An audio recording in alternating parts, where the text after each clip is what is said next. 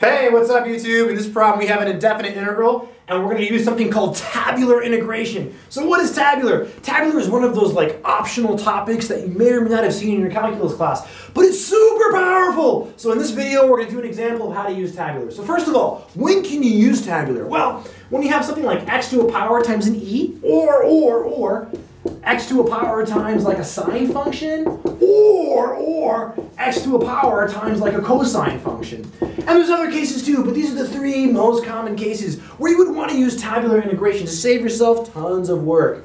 In this case, the other way to do it, besides tabular, would be to use integration by parts 3 times. Here you'd use it 4 times, here you'd use it 5 times, so it's ridiculous.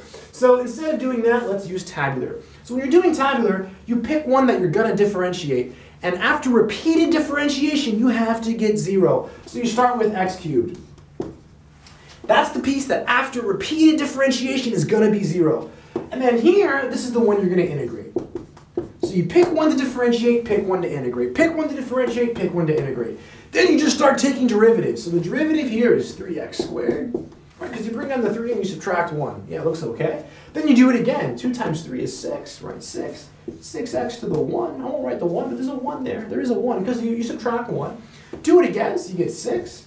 And take the derivative again and you get 0. And you stop here because it's 0. So you pick 1 and you differentiate all the way to 0, right? All the way to 0, always. Then you just integrate this one.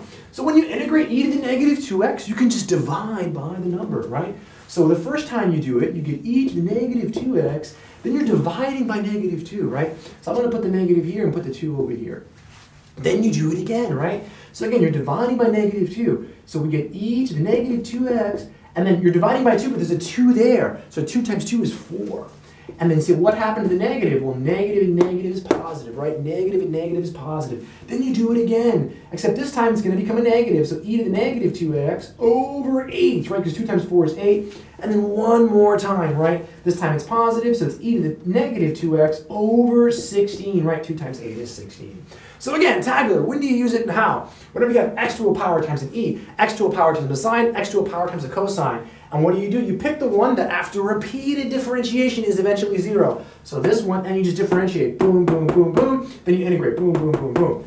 Then, always, you start with plus, minus, plus, minus, plus. Always start with plus, minus, plus. Then you draw arrows. I was thinking like missiles, I don't know why. That's it, that's the answer. Now you just follow the arrows, right? You follow the arrows, let's see. So following the first arrow, it's going to be negative 1/2 x cubed e to the negative 2x, right? E to the negative 2x. I don't want to mess up, it's so easy to mess up on these. So let's see, positive and negative is negative, so we're still good. There's the negative.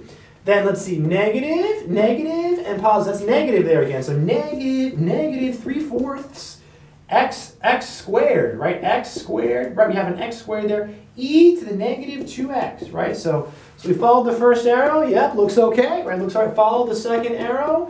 Looks okay. So we have it. Following the second arrow, we get this. Oh, look at this. It's negative again. But look, 6 over 8, 6 over 8, 6 over 8, 6 over 8. 6 over 8 is 3 over 4. So 3/4. Right? 6/8 is 3/4. And then we have the x. Then we have the e. The e is still there. E to the negative 2x. Then again, it's negative. Like they're all negative. I don't know what's going on. 6 over 16, 3 over 8. Right? So negative 3 over 8. E to the negative 2x. Plus c. Don't forget the plus c. You always have to write the plus c in the indefinite integrals, right? So if you watch my other video on the plus c, that's a fake video. don't do that. And that's it. That's it. I hope this video has made sense, and this has shown you the power of tabular integration. That's it. Until next time.